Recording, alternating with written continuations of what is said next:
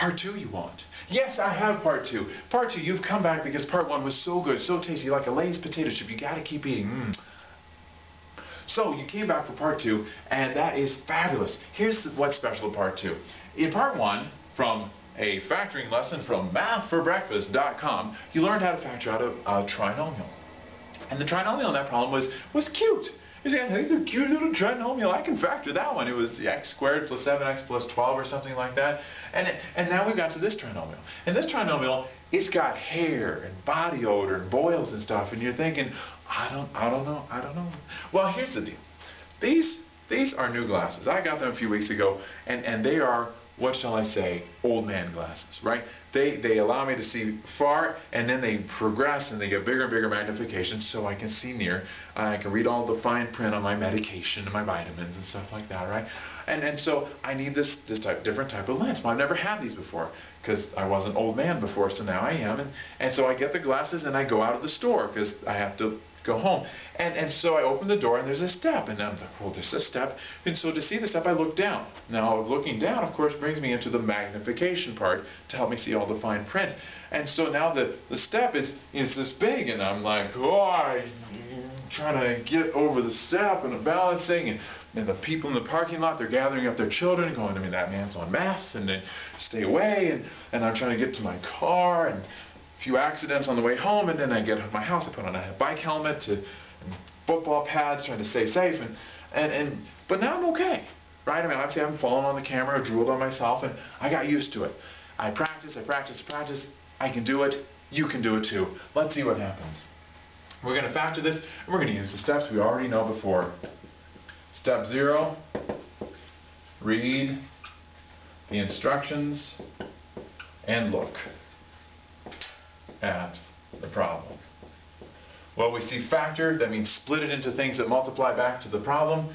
Look at the problem, I see a trinomial. We already know those steps from part 1, so we apply them here because we see a trinomial. Let's see how that goes. Step 1,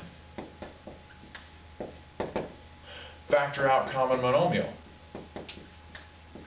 So factor out common mon, always check. I can't emphasize that enough. If you don't check it and there is one, it makes the rest of the problem painful. We don't want that. No pain. In this case, no pain, no gain, really. So, always check. Well, in this problem, we do have a 3x that can factor out, leaving us with a 5y squared plus 7y minus 6. And to figure that out, go to my lessons on factoring out common monomials to see how I got there. But this 3x was able to come out of all 3 of these terms. Well, that's great. And we have factored, but we're not done because we should always keep going. Here's a trinomial, and the lessons from part 1 will teach us how to do it. And then, this trinomial is a little cuter. You can kind of chew. I can just chew on that one. So we're going to just focus on this, and I'm going to put a little sign out here. Remember me, all right, with an exclamation point and a little heart, all right. Remember me. Don't forget the 3x, but let's just put it aside while we focus on the 5y squared plus the 7y minus 6. Well, to do that, I need to do step 2, and step 2 is to multiply first and last coefficients and write out the factors, just like it was in part 1.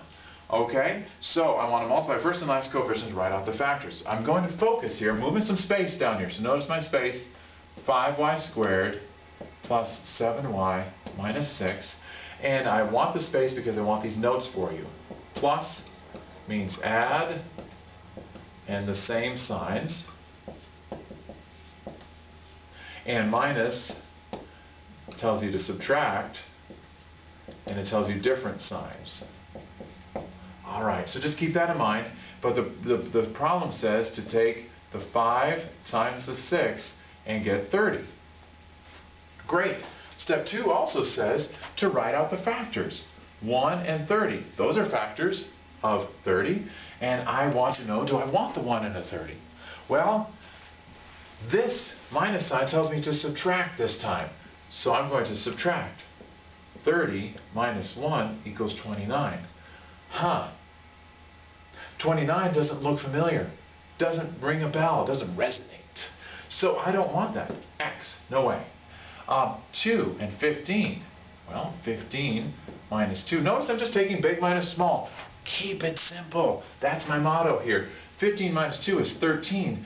Looking back at the problem, don't see a 13. Don't feel it. It's not in the air. No way. 3 and 10.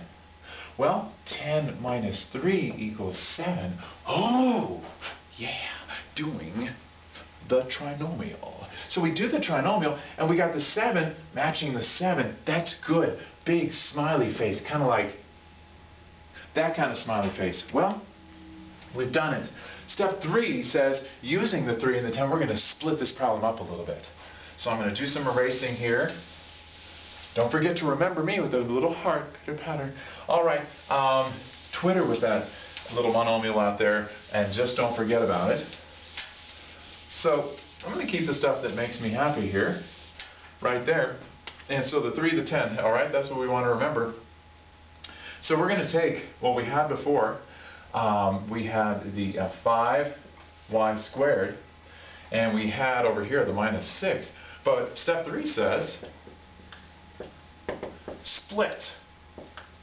I'm going to capitalize that. Split middle term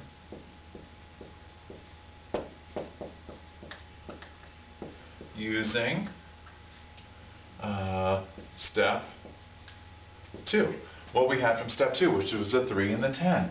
So instead of having what I had before, a positive 7y, I'm now going to have a minus 3y and a plus 10y, and then my minus 6.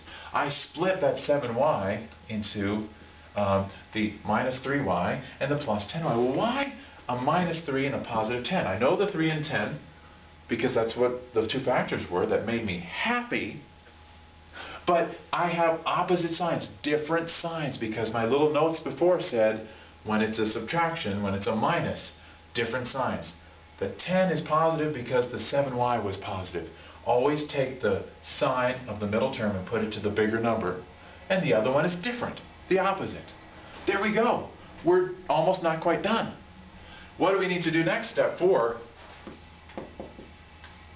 Let me check my notes here for consistency. Step 4 is factor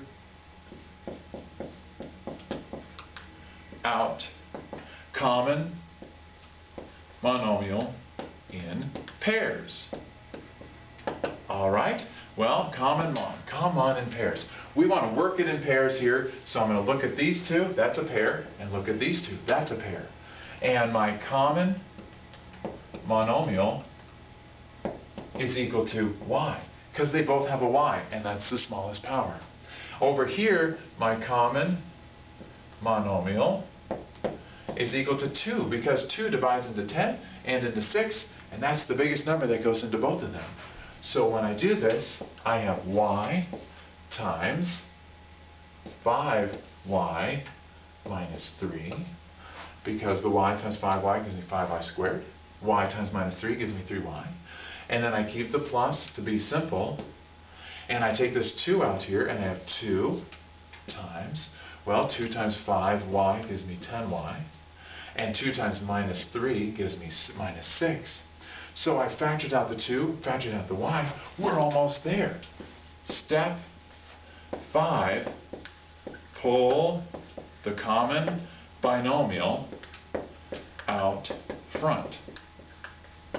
All right, I'm just abbreviating binomial with bin, B-I-N. Pull the common binomial out front. That's what this is. And it goes out front.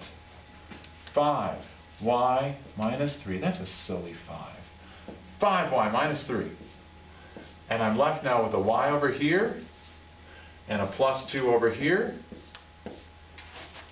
There we go. I factored it into binomial times binomial. I factored. I know it's because I know I'm there because they're multiplied together. I know I've succeeded. Except, remember me. Oh, yes, yes, yes. The minus 3x. remember the 3x! Exclamation point. So the final answer now is 3x times the 5y minus 3 times the y plus 2. Box it up, and boom, baby, to quote Emperor's New Groove. You did it! I did it! We did it together. It was like holding hands, but not, you know, don't call HR or anything. But we've got it. Multiply, multiply, multiply, all multiplied together. I know I have factored the original problem, and you can too.